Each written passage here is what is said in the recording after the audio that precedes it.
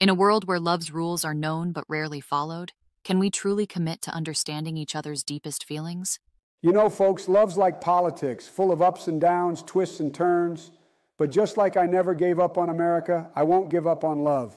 Let's commit to understanding each other, one heart at a time. Love, folks, it's like a business deal. You got to know the rules, you got to make a full commitment, and you got to be the best. Just like I made America great again, I'll make love great again, believe me. If love's a business deal, then I'm here to offer a lifetime warranty. My platform?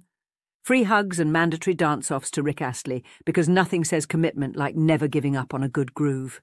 You know, folks, love isn't just about knowing the rules, it's about living them. While free hugs and dance-offs sound fun, we need real commitment. Just like I committed to bringing health care to millions, I'll commit to making sure every heart in America feels understood and valued. Real commitment, folks, is about action, not just words.